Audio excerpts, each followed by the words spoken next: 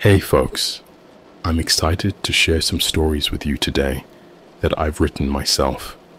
Whether you're a long-time follower or just joining us, I'd love to hear your thoughts on these tales. Don't forget to give this video a like and subscribe if you're new here.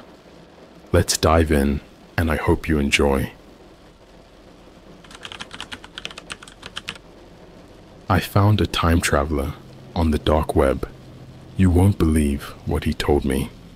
I've always been a curious guy, the kind who can't leave a mystery unsolved. My curiosity has often gotten me into trouble, but nothing like what I experienced last year. It all started when I was browsing the dark web. Yeah, I know, it's a sketchy place, but you hear stories, stories about hidden knowledge, weird experiments, and sometimes you just want to see for yourself. This time, my curiosity led me to something I wish I could erase from my mind forever. I was clicking through random forums and marketplaces, most of them selling drugs, fake IDs, and other illegal crap. Then I stumbled upon a thread titled Time Travel Proof and Discussion. It had a surprisingly large number of comments for something that seemed so ridiculous. Most of the replies were jokes or trolls, but one comment caught my eye. It was from a user named Chronicles. I am a time traveler, AMA. Of course, I laughed it off at first, but then I noticed his replies were detailed, not just the usual vague crap you'd expect. He talked about future events with specific dates and described technological advancements that seemed too precise to be mere guesses. My curiosity piqued. I sent him a private message, half expecting to be ignored or scammed. To my surprise, he replied almost immediately. The message was simple. You have questions, I have answers, let's talk. I was skeptical, but intrigued. We moved our conversation to a more secure platform, using encrypted messaging. It started as a normal chat, with me asking about future tech, world events, and other trivial stuff. His answers were convincing, but I still wasn't entirely sold. Then he told me something that changed everything. Do you want proof? He asked. Of course, I replied. Anyone can make up stories. Fine. Tomorrow, at exactly 3:45 p.m., there will be a power outage in your area. It will last for 7 minutes. I live in a pretty stable neighborhood. Power outages are rare, so I thought this was a good test. The next day, I waited. At exactly 3:45 p.m., the lights flickered and went out.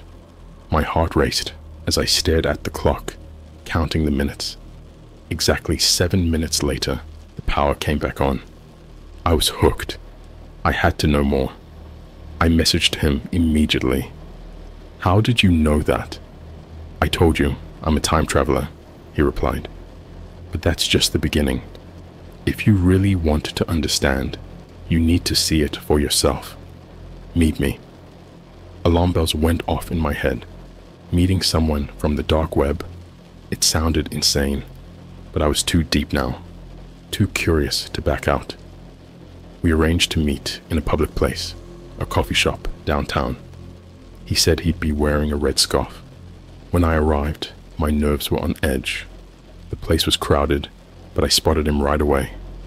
A middle-aged man, maybe in his early 40s, with a rugged look and a red scarf around his neck. He looked normal, too normal. I sat down across from him, my mind racing with questions. He introduced himself as Daniel and started talking, his voice calm and composed. He explained that he was from the year 2098 and had been sent back to study the past.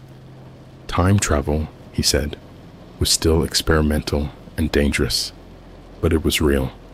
I asked him about the future, and he told me about advances in technology, changes in politics, and even major disasters that hadn't happened yet. But then his expression darkened. He leaned in closer and lowered his voice. "There's something else," he said. "Something you need to know.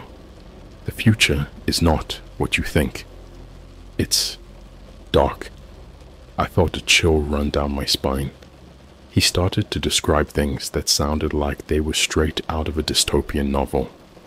Government control was absolute, privacy was non-existent, and humanity was on the brink of collapse due to climate disasters and endless wars. But that wasn't the worst part. "There's a project," he said, looking around nervously. "It's called Eclipse. It's designed to control the population, to keep people in line. They're using advanced AI and mind control techniques. People think they're free, but they're not. Every thought, every action is monitored and controlled." I could feel my hands trembling as he spoke. It sounded like a nightmare, but his eyes, there was something in his eyes that made me believe him. A deep-seated fear that couldn't be faked. "Why are you telling me this?" I asked, my voice barely above a whisper. "Because you need to know," he replied. "The only way to stop it is to prevent it from ever happening. You have to spread the word, make people aware before it's too late."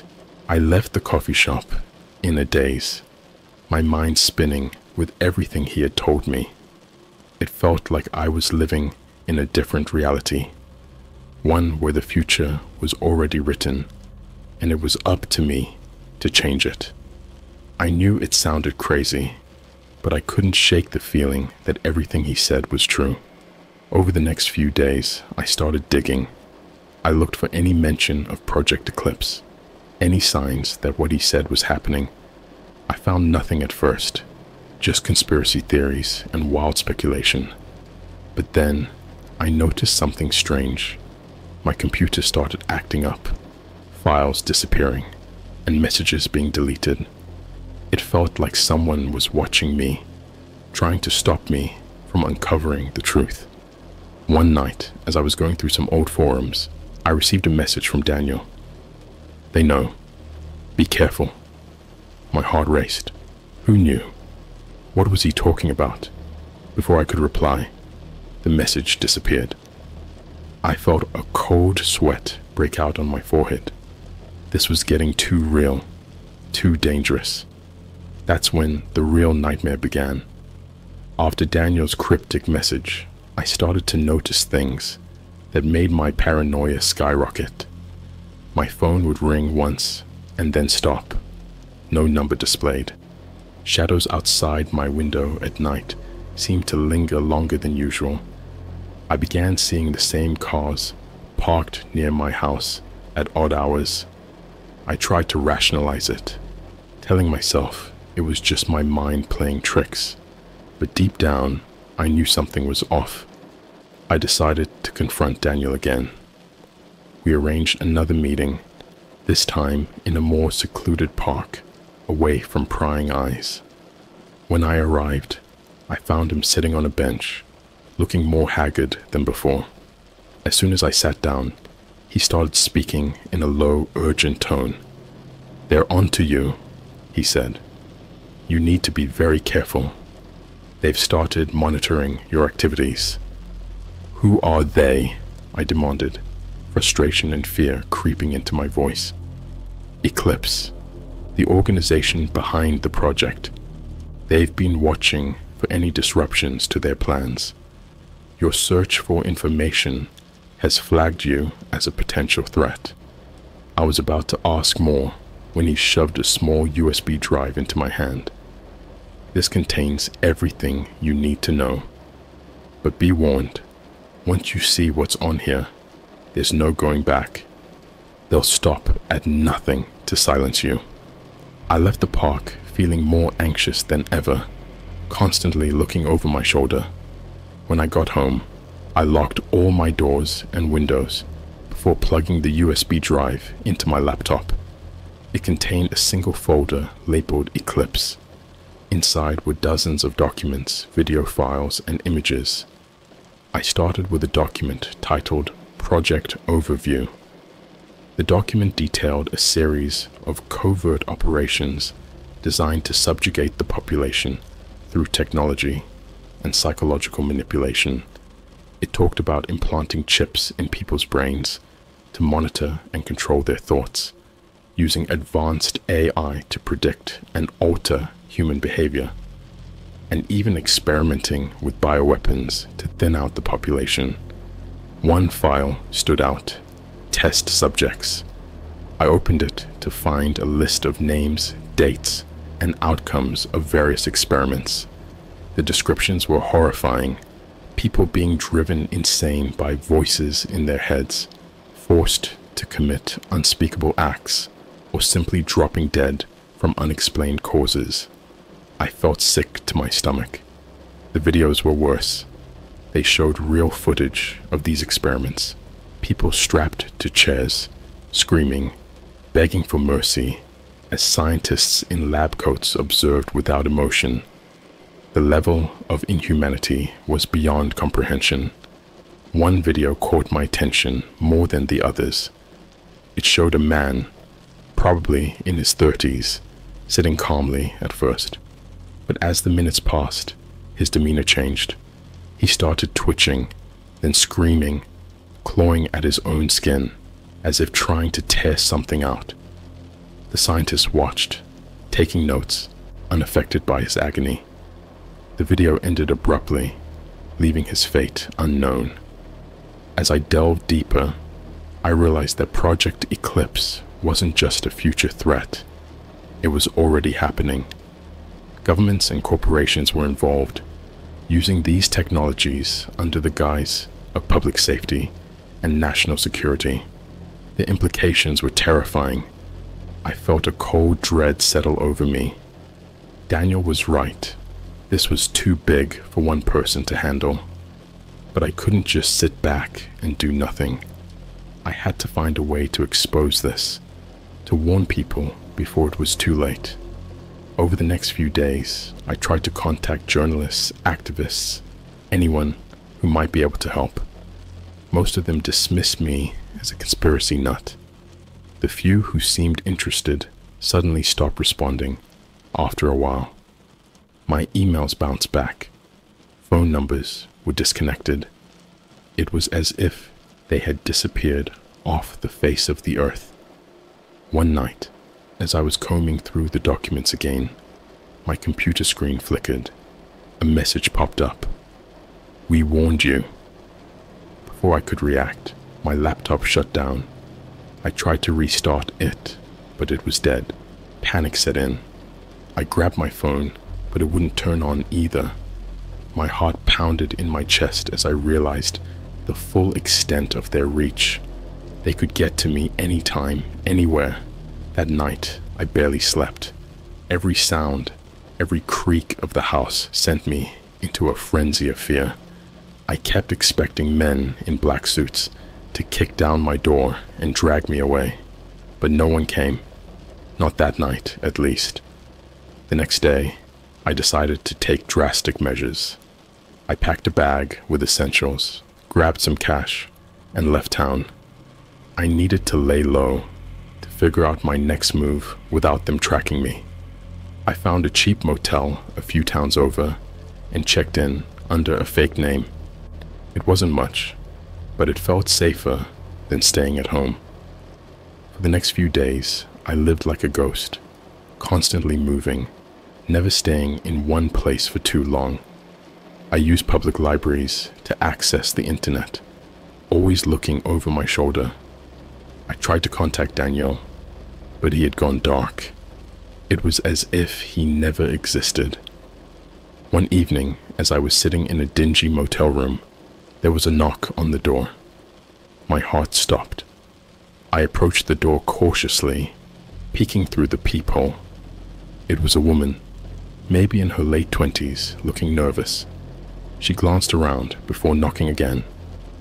"Who is it?" I called out, trying to keep my voice steady. "I'm a friend of Daniel's," she replied. "He sent me to find you." Against my better judgment, I opened the door. She slipped inside quickly, glancing around as if expecting to be followed. "We don't have much time," she said. "They're close. Daniel sent me to help you. My name is Sarah." I was skeptical, but her eyes held the same fear I'd seen in Daniel's. She handed me another USB drive. "This has the latest intel," she explained. "Daniel's been compromised. We need to move fast if we're going to stop this." I took the drive, feeling a mixture of relief and dread. Sarah seemed genuine, but trust was a luxury I couldn't afford. Still, I had no other options. As we sat down to go through the new files, I couldn't shake the feeling that we were being watched. The air was thick with tension, and every sound outside made us jump. We were in a race against time, fighting an enemy that was always one step ahead. The drive contained more details about Project Eclipse, including locations of hidden facilities and names of key players involved. It was our first real lead, but it also meant we were in deeper than ever. As we planned our next move, Sarah looked at me with a mix of determination and fear. "We can do this," she said. "We have to. The future depends on it." But deep down, I wondered if we were already too late. The shadows of Project Eclipse loomed large, and the closer we got to the truth, the more dangerous our lives became. Sarah and I decided our best bet was to expose Project Eclipse by gathering undeniable proof and leaking it to the public. But to do that, we needed to get inside one of their facilities. According to the files, there was a testing site not too far from where we were hiding. It was risky, but we had no choice. We spent the next few days gathering supplies and planning our infiltration. Sarah was surprisingly resourceful, having been involved in underground activism for years. She managed to get us fake IDs and uniforms that would allow us to pose as employees. The plan was simple: get in, gather evidence, get out. The night of the operation, we drove to the facility in a stolen van, parking a safe distance away. The building was nondescript, blending in with the industrial park around it. We approached cautiously, nerves on edge, and managed to bypass the outer security with the fake IDs. Inside, the atmosphere was sterile and oppressive, the fluorescent lights casting an eerie glow. We split up, agreeing to meet back at the entrance in an hour. I headed towards the labs while Sarah went to the records room. As I walked through the corridors, I saw rooms filled with high-tech equipment and people working in silence. They barely glanced at me, too absorbed in their tasks. My heart pounded as I finally found what I was looking for: the main lab. Slipping inside, I began searching for anything that could serve as evidence. My eyes fell on a row of filing cabinets and a computer terminal. I started with the cabinets, pulling out files filled with reports on their experiments. The details were horrifying: people being subjected to mental and physical torture, their reactions meticulously documented. I snapped pictures of everything with my phone, my hands shaking. Then I moved to the computer, hoping to find digital records. After a few minutes of searching, I hit the jackpot: a folder labeled Eclipse Protocols. I plugged in the USB drive and started copying the files. As the progress bar inched forward, I heard footsteps approaching. Panicking, I hid behind a cabinet just as the door opened. Two men walked in, talking in low voices. They were discussing a new phase of the project, something called Operation Synthesis. From what I could gather, it involved mass deployment of their mind control technology. My blood ran cold. This was bigger than I'd imagined. The men eventually left, and I finished copying the files, my heart racing. I slipped out of the lab and headed back to the entrance, praying Sarah had been successful too. When I reached our meeting point, she was already there, a look of grim determination on her face. "Did you get it?" she asked. I nodded, showing her the USB drive. "And you?" "I found the main server room," she replied. "Downloaded as much as I could. We need to go now." We hurried out of the building, every second feeling like an eternity. As we reached the van and sped away, I felt a mixture of relief and dread. We had the evidence, but we were now prime targets. Back at the motel, we went through the files together. The information was damning. Detailed plans, experiment logs, videos of test subjects. But the most chilling part was the scale of it. They had facilities all over the country, and their reach extended into every aspect of society. Politicians, media, tech companies, all were complicit. We decided to make multiple copies of the files and send them to trusted journalists, activists, and even upload them to the dark web. The goal was to create a storm of information that Eclipse couldn't contain. But just as we were about to start, the motel's power went out. The room plunged into darkness, and a cold wave of fear washed over me. "Sarah, we need to leave," I whispered, reaching for my bag. Before we could move, the door burst open, and men in tactical gear stormed in. They moved with military precision, guns trained on us. There was no time to react. They grabbed us, and everything went black. When I came to, I was in a small, dimly lit room. My hands were cuffed to a metal chair, and my head throbbed. Sarah was nowhere to be seen.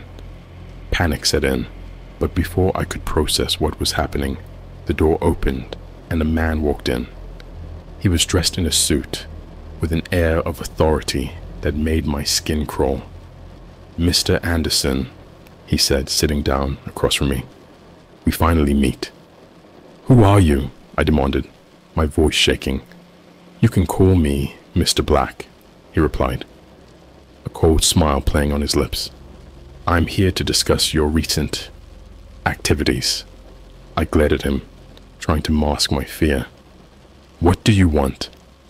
"It's simple," he said, leaning forward. "We want the files you stole, and we want to know who else you've shared them with." I remained silent, my mind racing.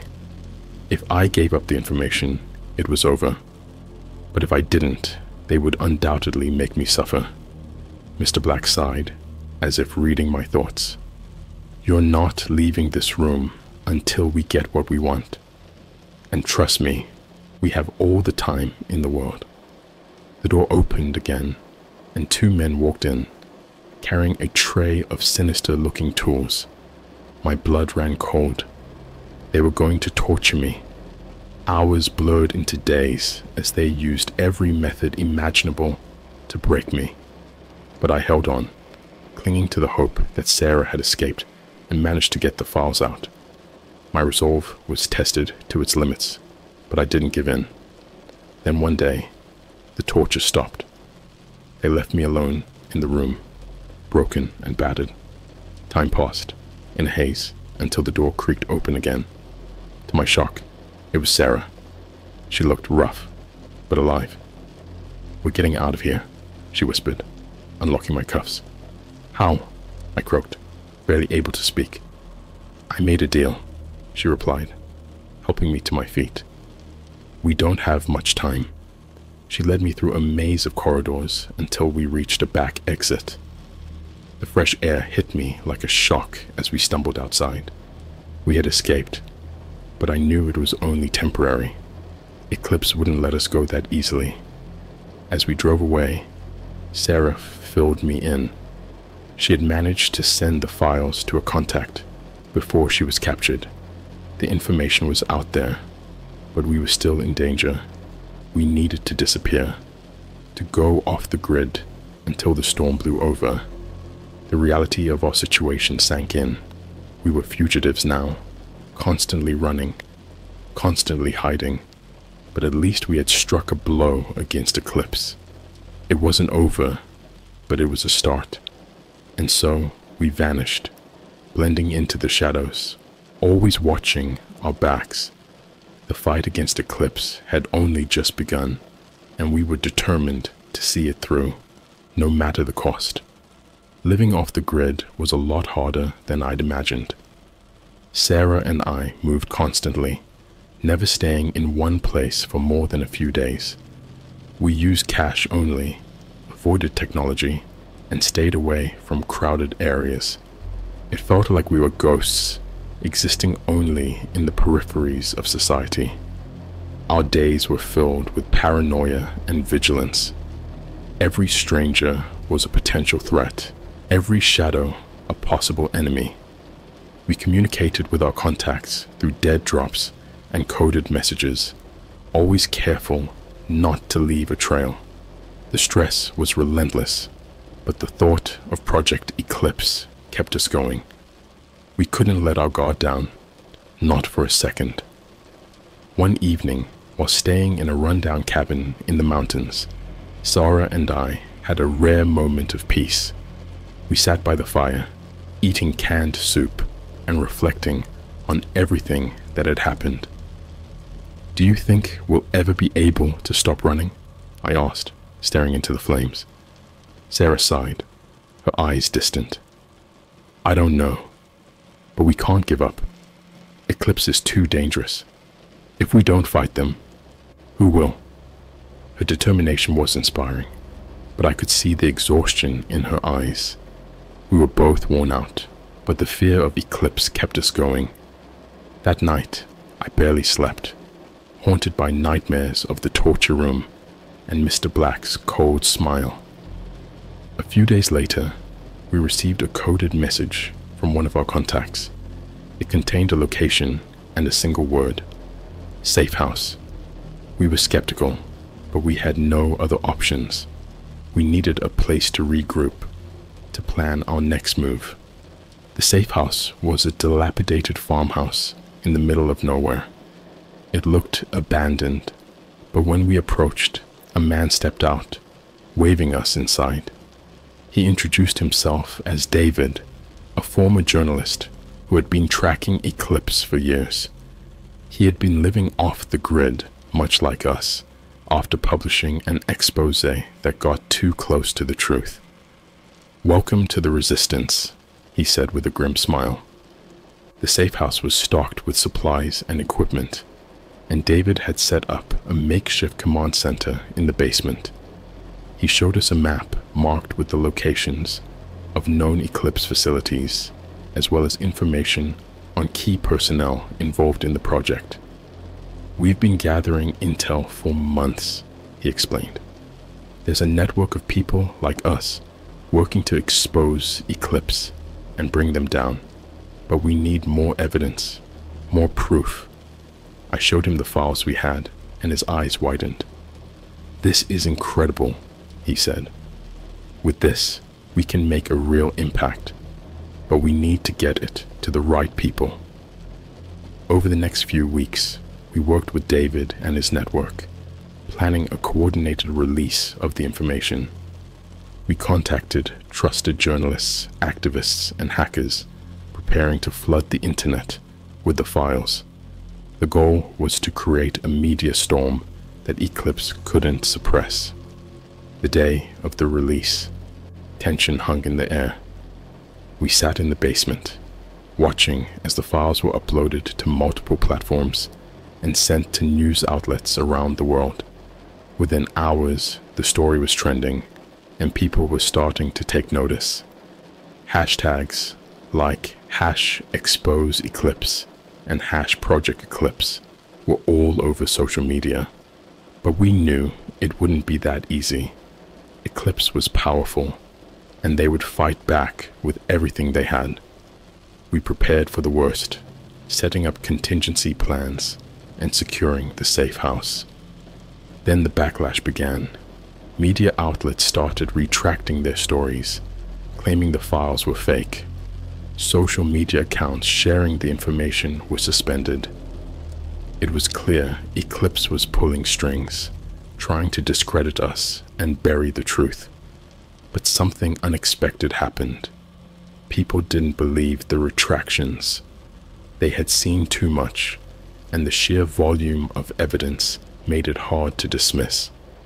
Independent journalists and citizen reporters started digging deeper, uncovering more about Eclipse and their nefarious activities.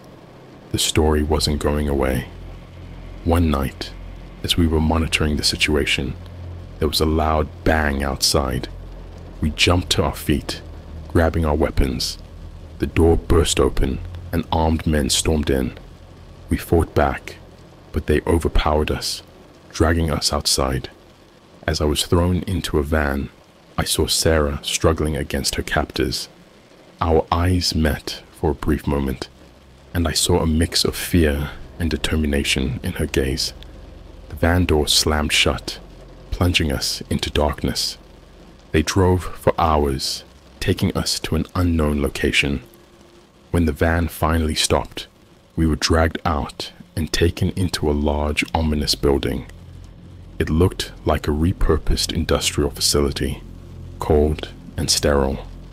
We were separated, and I was taken to an interrogation room similar to the one where Mr. Black had questioned me. I was strapped to a chair, and a bright light shone in my face. A figure stepped forward, and my heart sank. It was Mr. Black. "Mr. Anderson," he said with a sinister smile. "We meet again. I see you've been busy." I glared at him, refusing to show fear. "You won't get away with this. People know the truth now." He chuckled, shaking his head. "You're naive. The truth is malleable, easily manipulated. But don't worry, you won't be around to see how this plays out." The door opened and two men walked in, carrying a tray of instruments. I braced myself for another round of torture, but Mr. Black held up a hand. "Not this time," he said. "We have something different in mind." They injected me with something, and the world started to blur. My body felt heavy, my thoughts becoming fuzzy. As I drifted into unconsciousness, I heard Mr. Black's voice. "Welcome to Phase 2 of Project Eclipse." I woke up in a different room, still strapped to a chair. My head throbbed, and my vision was blurry.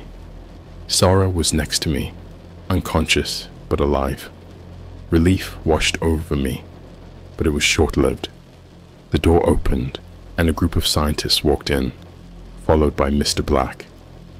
"Good to see you're awake," he said.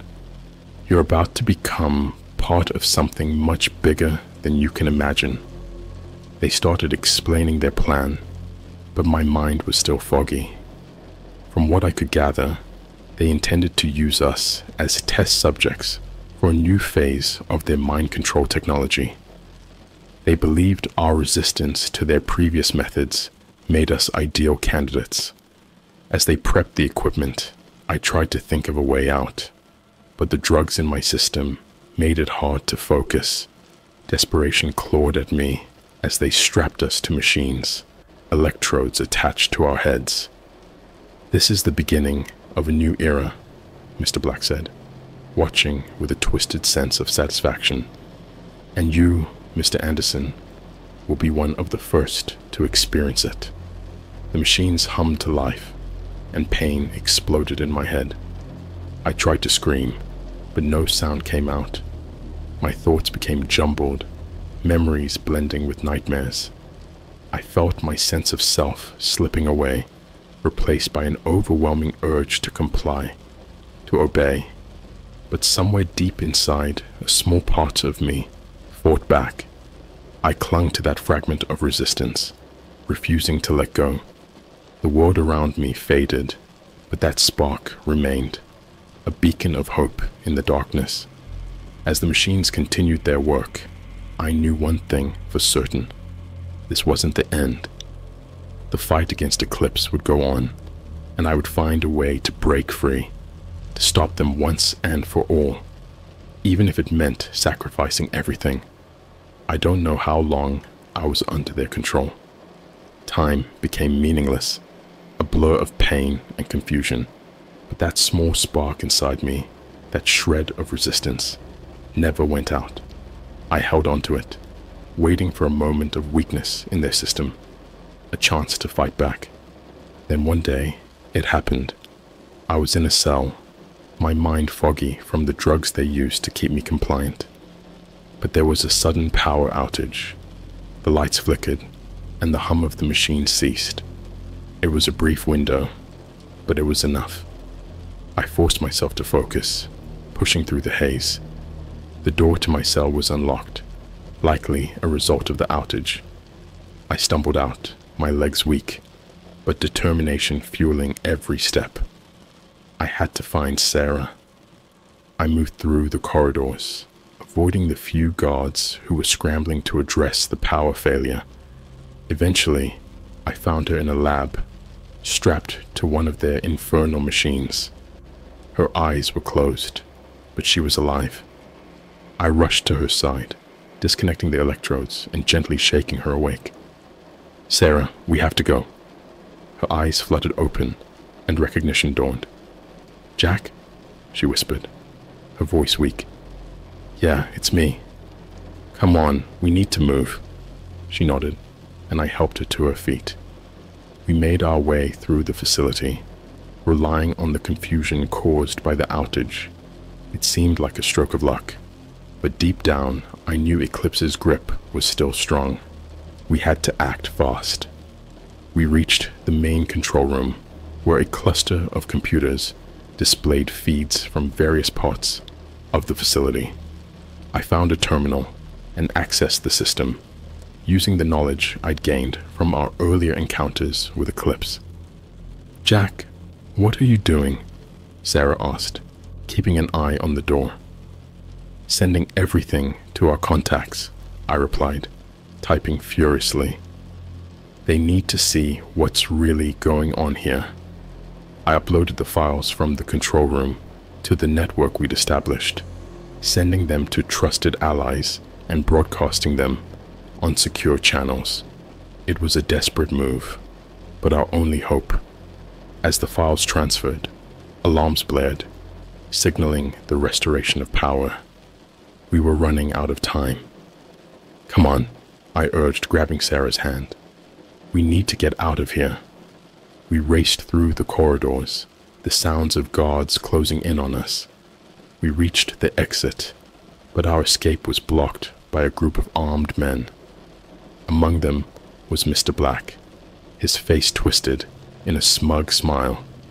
"Going somewhere?" he taunted, raising a gun. I stepped in front of Sarah, ready to face whatever came next. But before Mr. Black could pull the trigger, a loud explosion rocked the building.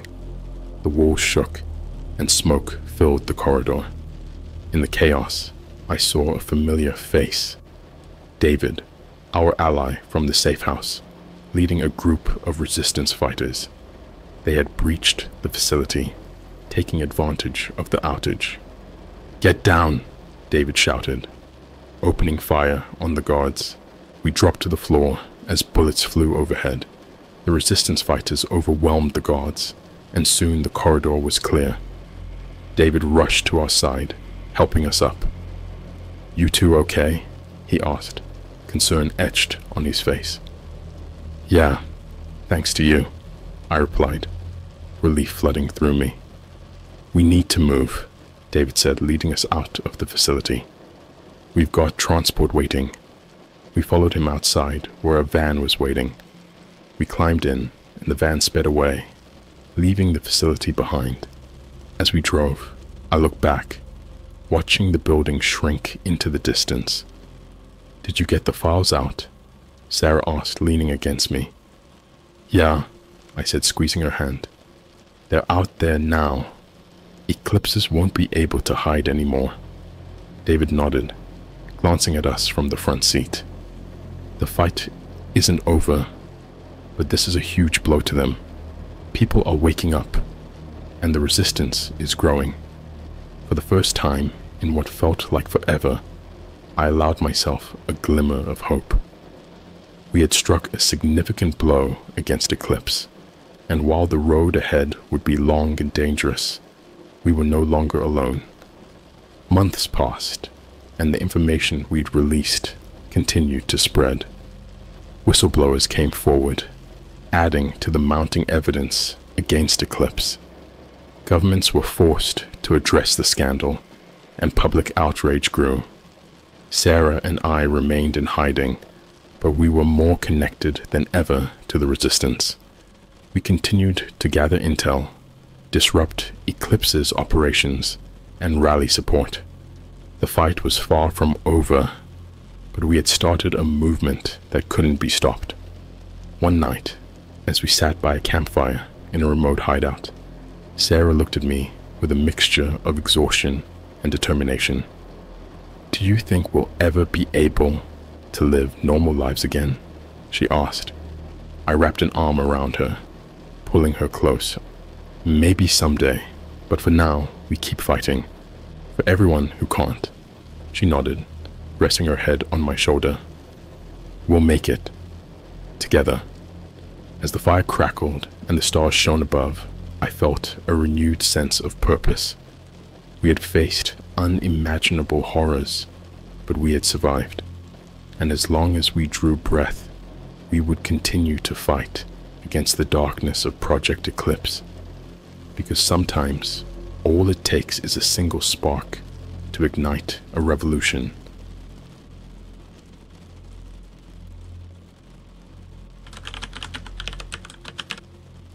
I found something worse than the dark web. It's called the black web. Don't visit it. You have been warned. Hey everyone, I'm using a throwaway account for this because I don't want this traced back to me. What I'm about to tell you is something I deeply regret getting involved in, and if you have any sense, you'll stay far away from it. This isn't just some urban legend or another creepy pasta. This is real, and it's dangerous. So, I've always been a bit of a thrill seeker. Not the jump out of planes kind, but more like diving into the weird and dark corners of the internet. I've spent hours on forums, darknet markets, and all the creepy, strange places the web has to offer. The dark web became like a second home to me. It was fascinating, dangerous, sure, but nothing I couldn't handle, or so I thought. A few months ago, I came across a post on a forum I frequent. It was buried deep in a thread about conspiracy theories and urban legends. The title was simple: The Black Web, not for the faint of heart. There were no replies, no upvotes, just this lonely post sitting there, daring someone to click on it. And of course, I did. The post was short and to the point. It claimed that there was something deeper and darker than the dark web, a hidden layer of the internet that even seasoned darknet users didn't know about. It was called the Black Web. The instructions were vague and cryptic, talking about special browsers and encrypted keys. There was a warning at the end: do not attempt to access the Black Web unless you are prepared for what you might find. Naturally, my curiosity got the better of me. I followed the instructions, which led me on a wild goose chase through a series of encrypted messages and shadowy contacts.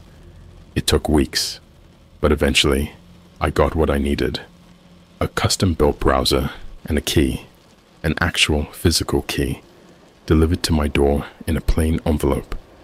There was no return address, no note, nothing. I'll admit, I hesitated, but after all that effort, I wasn't going to back out now. I fired up my computer, launched the browser, and inserted the key. The screen went black for a moment, then filled with a mess of code. Slowly, a new interface took shape. It was like nothing I'd ever seen before. Stark, minimal, and deeply unsettling.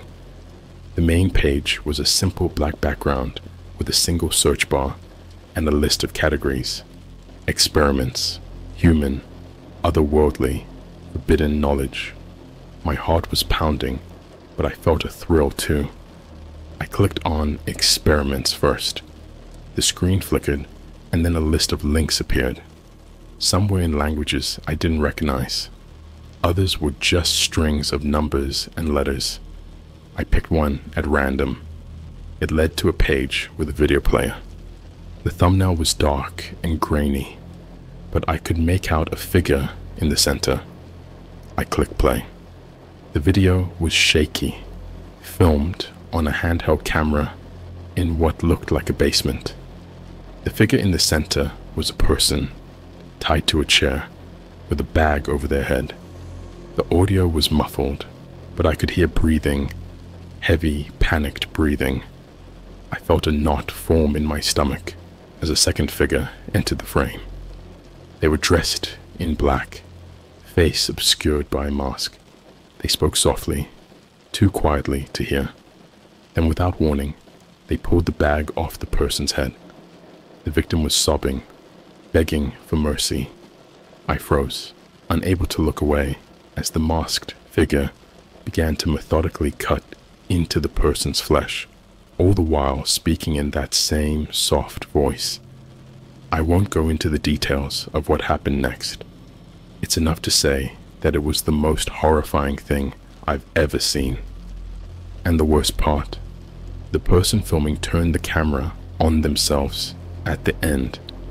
They removed their mask and I saw their face.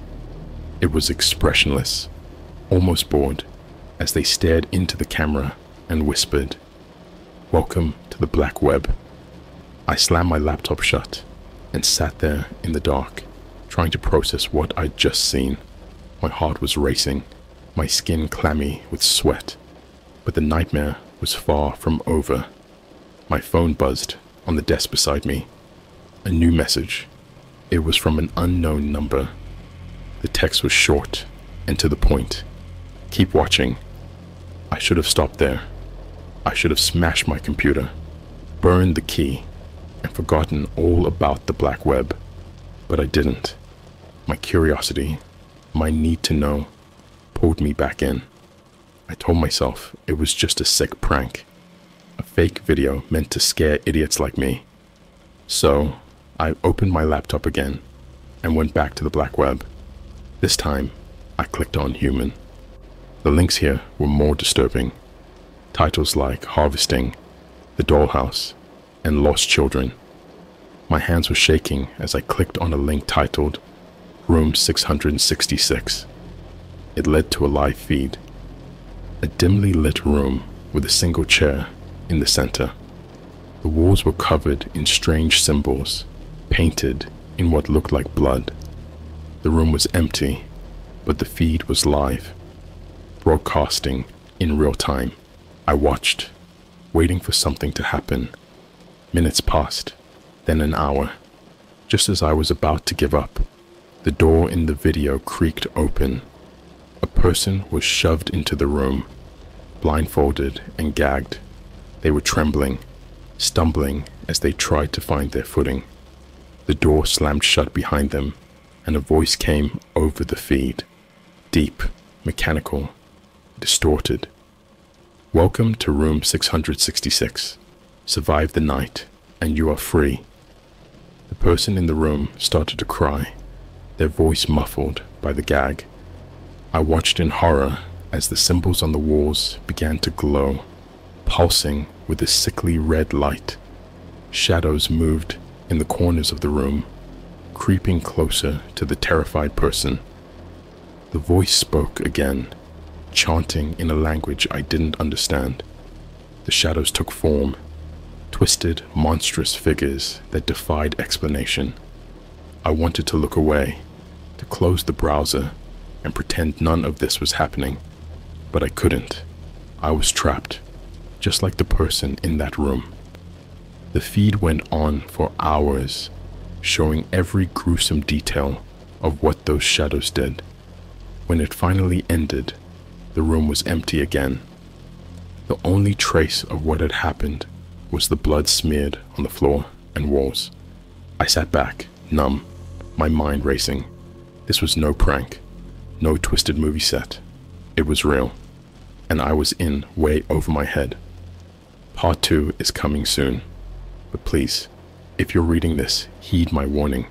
Stay away from the black web. It's not worth it. I didn't sleep that night.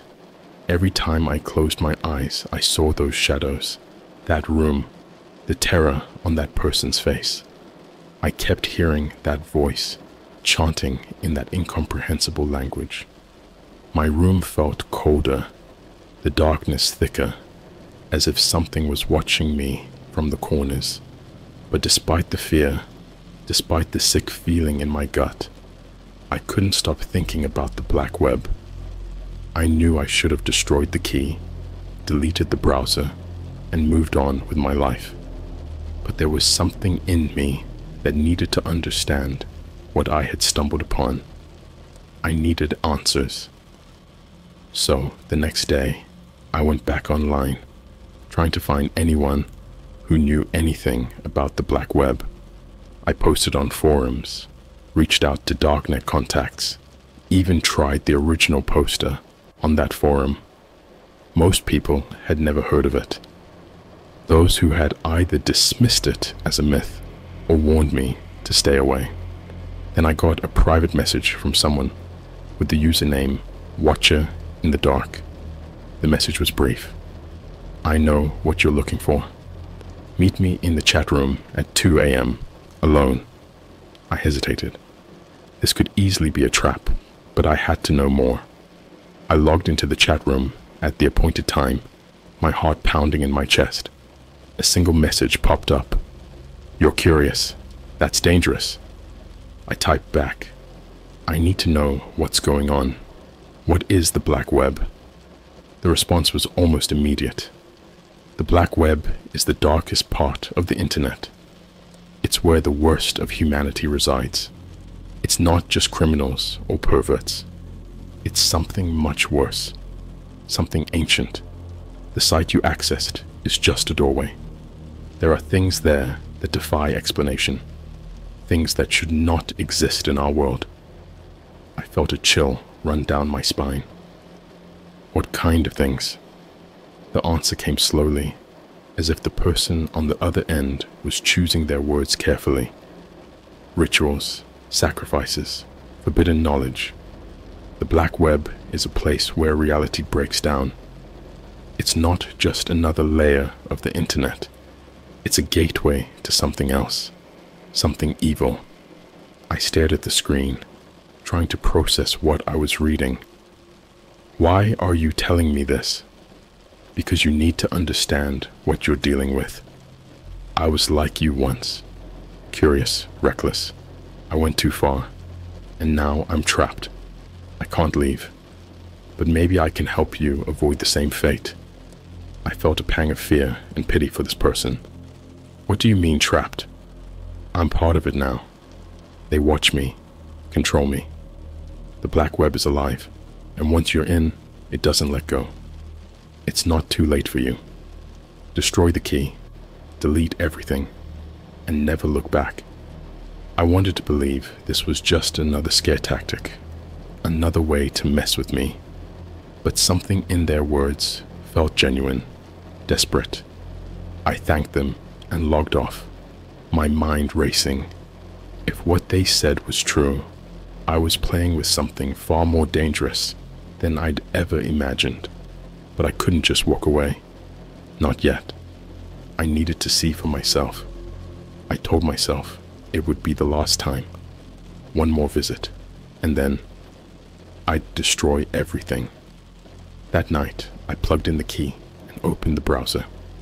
The familiar black screen greeted me, and I felt a cold sweat break out on my forehead. I navigated to the forbidden knowledge section. This time, I was greeted with a single link titled, "The Abyss Stares Back." I hesitated, my finger hovering over the mouse. Then I clicked. The page that loaded was different from the others. It was filled with strange symbols, diagrams, and texts in languages I couldn't recognize. In the center was a video player, just like before. The thumbnail was an old book, its cover worn and cracked. The title was in Latin, Liber Tenebris. I clicked play. The video began with a hooded figure, their face hidden in shadow, holding the book. They spoke in a low, gravelly voice, the language ancient and foreign. As they chanted, the symbols on the page began to glow, and the air around them seemed to distort, like heat waves rising from the asphalt. The camera zoomed in on the book, and I could see the text shifting, the letters rearranging themselves into new forms. It was like the book was alive, its contents changing with the chant. The figure's voice grew louder, more intense, and I felt a pressure in my ears, a rising sense of dread. Then the figure looked up, and though I couldn't see their eyes, I felt their gaze pierce through the screen, straight into me. The chanting stopped, and for a moment there was silence. Then the figure spoke in English, their voice echoing unnaturally. "You have seen too much. There is no turning back." The screen went black, and my computer shut down. I sat there trembling, my mind reeling. What had I just witnessed? Was it a ritual? A spell? I didn't know, but I could feel the wrongness of it, the sense that I had crossed a line. My phone buzzed again. Another message from the unknown number. "Now you understand. There is no escape." I felt a wave of panic. I threw my phone across the room and ran to my computer, trying to restart it. It wouldn't turn on. I yanked the key out and smashed it with a hammer, my hands shaking. I felt like I was losing my mind. I wanted out, but it felt like it was too late. I spent the rest of the night in my living room, every light in the house on, clutching a kitchen knife. The shadows seemed to move, to creep closer. I kept hearing whispers, seeing flickers of movement out of the corner of my eye. By dawn, I was exhausted, my nerves frayed, but I knew one thing. I couldn't stop now. I had to find a way to end this. Part 3 is coming soon. If you've made it this far, please take this seriously. Stay away from the black web. Don't let curiosity drag you into the abyss. I didn't go to work the next day. I called in sick and spent the day researching everything I could about the black web, the symbols I had seen, and the book in the video. Most of what I found was fragmented, obscure references in old texts and forums filled with theories and speculations. Nothing concrete, but all of it deeply unsettling. Every now and then, I'd hear a whisper or catch a glimpse of a shadow moving where there shouldn't be one. It felt like the black web was seeping into my reality, and the more I read, the more I felt it pulling me back. It wasn't just fear anymore. It was an obsession. Around midday, I got a message on my computer from an old darknet contact, someone I trusted. They asked if I was okay, saying they'd seen me posting about the black web and were worried. I told them everything, what I'd seen, what I'd experienced.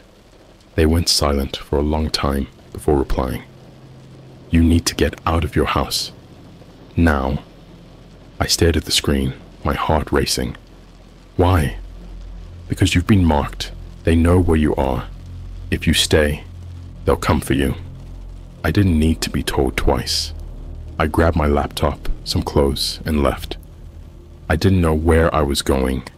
I just needed to be somewhere else. I checked into a cheap motel on the edge of town, somewhere I hoped would be off the radar. That night, I couldn't sleep.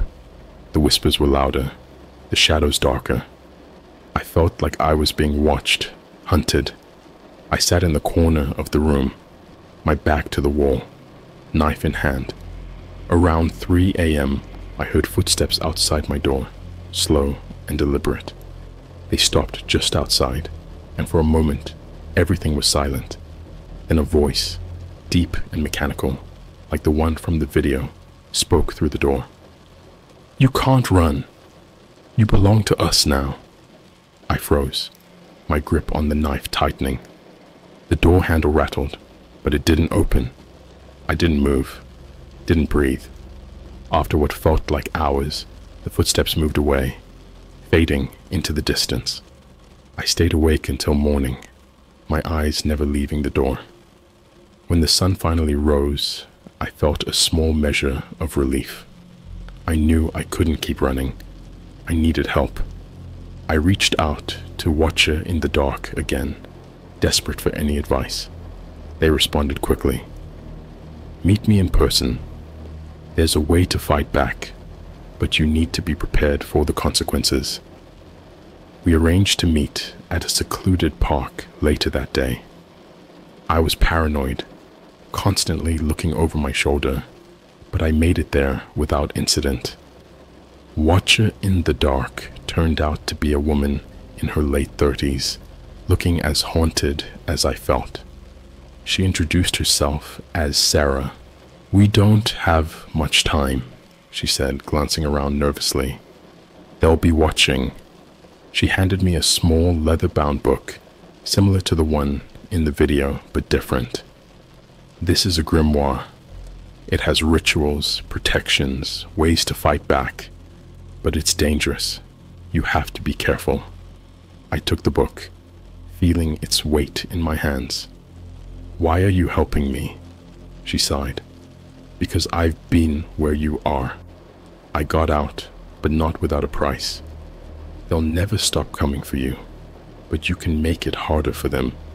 You can fight back." I felt a spark of hope. "What do I need to do?" She pointed to the book. "There's a ritual in there, a way to sever their connection to you. It's not easy, and it's not without risk, but it's your best shot." We went over the ritual in detail. It involved a lot of preparation, symbols, candles, chants. It felt surreal, like something out of a horror movie, but I was willing to try anything. Sarah warned me that the ritual would draw them to me, that it would be a fight for my life. That night, I went back to the motel and prepared. I drew the symbols, lit the candles, and started the chant. As I spoke the words, I felt the air grow thick, the temperature drop. The shadows in the room seemed to come alive, writhing and twisting. Then they appeared. Figures, just like in the videos. Dark, monstrous shapes that defied logic and reason. They surrounded me, their whispers filling the room, drowning out my voice.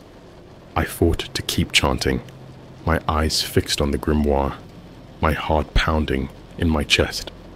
One of the figures lunged at me, and I felt a sharp pain as it slashed across my arm. Blood dripped onto the symbols, and the figures recoiled, hissing. I kept chanting, louder, forcing my voice to drown out theirs. The room shook, the shadows writhed, and the figures grew more frantic. Finally, with one last shout, I completed the ritual. The room exploded with light, and the figures screamed, a sound that pierced my very soul. Then just as suddenly, it was over. The shadows vanished. The room fell silent, and I collapsed to the floor, exhausted and bleeding. I don't remember much after that. I woke up in the hospital, my arm bandaged, my body aching. The doctors said I'd been found unconscious in my motel room, the door locked from the inside. They didn't know how I'd been injured, but I was lucky to be alive. Sarah visited me a few days later. "You did it," she said, a small smile on her lips. "You broke their hold on you, but you need to be careful.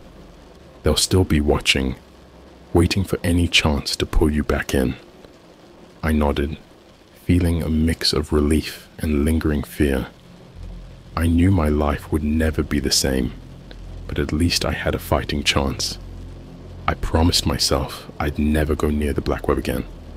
Some things are better left in the dark, unseen and untouched.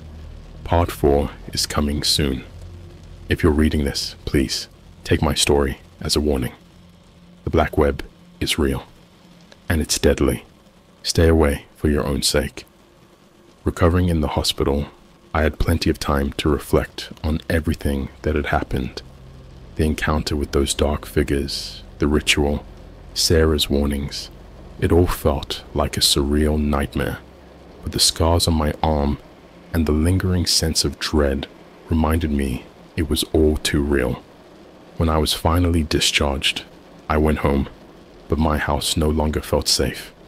Every creak, every shadow seemed sinister. I kept the grimoire close, my only source of comfort. Sarah had told me it contained other rituals, protections, banishments, but she warned me to use them sparingly. The more you interact with that world, the more you attract its attention, she had said. Despite my resolve to stay away, curiosity gnawed at me. I wanted to understand more about what I'd encountered, about the entities that had almost killed me. I started reading the grimoire, not to perform rituals, but to learn. It was a dense, difficult text, filled with archaic language and cryptic illustrations. But the more I read, the more I realized just how deep and dark the black web's roots went. Weeks passed. I kept to myself, avoiding the internet as much as possible. But then the dream started. Vivid, horrifying nightmares, where I was back in room 666, or facing those shadowy figures again. I'd wake up drenched in sweat, the whispers from my dreams echoing in my ears. I knew I couldn't handle this alone anymore. I reached out to Sarah again. She agreed to meet, this time at her place. Her home was filled with protective charms, symbols etched into the walls, and various herbs hanging from the ceiling. She had clearly taken great pains to keep herself safe. We sat in her kitchen, a heavy silence between us. The dreams won't stop, I admitted. I feel like they're trying to drag me back. She nodded, her expression serious. They are. Once you've touched that world, it's hard to completely break free. The best you can do is protect yourself and resist their pull. We spent the day going over more advanced protections, rituals to cleanse my home and ward off the entities. Sarah showed me how to create barriers using salt, herbs, and symbols from the grimoire. It was exhausting, both physically and mentally, but it gave me a sense of control. That night, I performed the cleansing ritual at home. I sprinkled salt in every corner, burned sage, and drew protective symbols on the walls and doors. As I worked, I felt a strange sense of calm. For the first time in weeks, the shadows seemed less oppressive. The whispers faded. But as I finished the last symbol, my phone buzzed. A message from an unknown number. "You can't hide forever." My heart raced. I showed the message to Sarah, who frowned. "They're persistent, I'll give them that, but as long as you keep your protection strong, they can't harm you." Days turned into weeks, and while the dreams became less frequent, the sense of being watched never fully left. I started to rebuild my life, slowly reconnecting with friends and returning to work. But I kept my experiences a secret. Who would believe me anyway? One night, as I was reading through the grimoire, I found a section I hadn't noticed before. It was about severing ties with dark entities permanently. The ritual was complex, requiring rare ingredients and precise timing, but it promised a way to close the door to the black web for good. I called Sarah immediately. "I think I found something that can end this once and for all." She came over, and we went through the ritual together. It required a special night, one where the moon was in a specific phase, and a location with strong natural energies. We chose a secluded forest outside of town, a place where the veil between worlds was thin. On the appointed night, we gathered the ingredients and drove out to the forest. The moon hung low in the sky, casting an eerie glow through the trees. We set up in a clearing, drawing a large circle on the ground and placing candles at its points. As we began the ritual, the air grew cold and the forest around us fell silent. I could feel a presence watching, waiting. We chanted the words from the grimoire, a powerful incantation to sever the ties that bound me to the black web. The candles flickered, the shadows danced, and for a moment I felt a crushing pressure, as if the entire world was closing in on me. Then, with a final shout, we completed the ritual. The pressure lifted, and the air seemed to shimmer. For the first time in what felt like forever, I felt a sense of peace. Sarah and I sat in the clearing, exhausted but relieved. "It's done," she said, a faint smile on her lips. "You've severed the connection. They won't be able to reach you now." I felt a weight lift from my shoulders. It was over. I thanked Sarah, knowing I owed her my life. We packed up and left the forest, the moonlight guiding us back to the car. As we drove back to town, I felt a strange mix of emotions, relief, exhaustion, and a lingering fear that it might not be over. But I chose to believe in the ritual, in the protections we had set up. Part 5 is coming soon. If you've followed my story this far, thank you. And remember, the black web is not something to be taken lightly. Stay away from it, protect yourself, and never ever let curiosity drag you into its depths. In the weeks following the ritual in the forest, life began to normalize. The dreams became less frequent and less vivid. The whispers faded to a distant memory, and the shadows no longer seemed to watch me with malevolent intent. I cautiously returned to my routines, slowly rebuilding my shattered sense of security. Sarah and I kept in touch, and I found solace in our shared experiences and her ongoing support. But then, one night, everything changed. It was a quiet evening. I was at home, reading, when my phone buzzed. Another message from an unknown number. "We are not finished." My blood ran cold. I showed the message to Sarah, who immediately came over. We fortified the house with additional protections, doubling our efforts to keep whatever was out there at bay. That night, I slept uneasily. The sense of being watched returned, stronger than ever. Around 3 a.m., a loud crash woke me. I bolted upright, grabbing the knife I kept by my bed. The sound had come from downstairs. Heart pounding, I crept towards the noise, every step echoing in the silence. As I reached the bottom of the stairs, I saw it. The front door was wide open, the salt lines disturbed. Shadows moved in the hallway, and the temperature dropped sharply. I could hear whispers, growing louder and more insistent. They were here. Suddenly, the air around me grew thick, oppressive. I felt a presence, a dark energy that seemed to seep into my very soul. The shadows coalesced into figures, just like the ones I had seen before. They surrounded me, their whispers forming a cacophony of incomprehensible words. In a panic, I called out for Sarah, hoping she was still nearby. The shadows lunged at me, and I swung the knife wildly, the blade passing through them as if they were smoke. Just as one of the figures reached for me, Sarah burst into the room, chanting a powerful incantation from the grimoire. The shadows recoiled, hissing, but they didn't retreat. Sarah and I stood back to back, her voice steady and strong as she continued the chant. I joined her, my voice trembling but determined.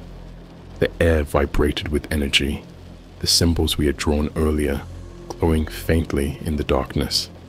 As we chanted, the figures seemed to weaken, their forms flickering.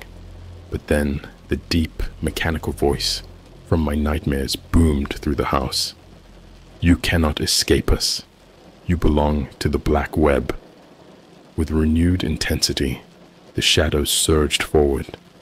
I felt their cold grip on my arms, their whispers clawing at my mind.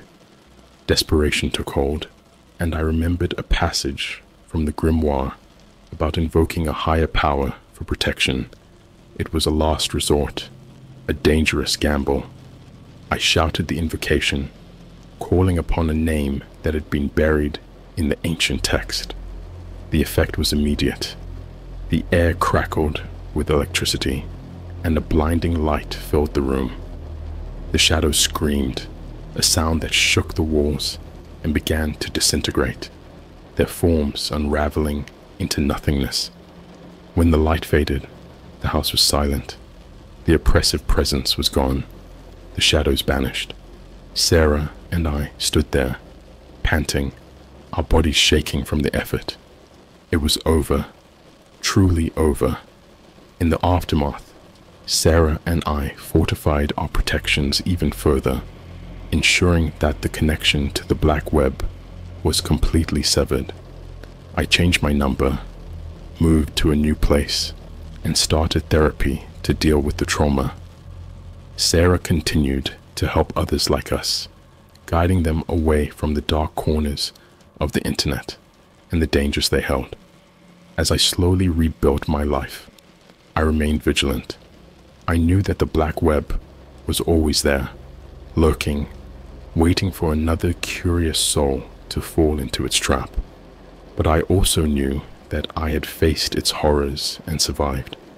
I had learned the importance of boundaries, of respecting the darkness and knowing when to walk away.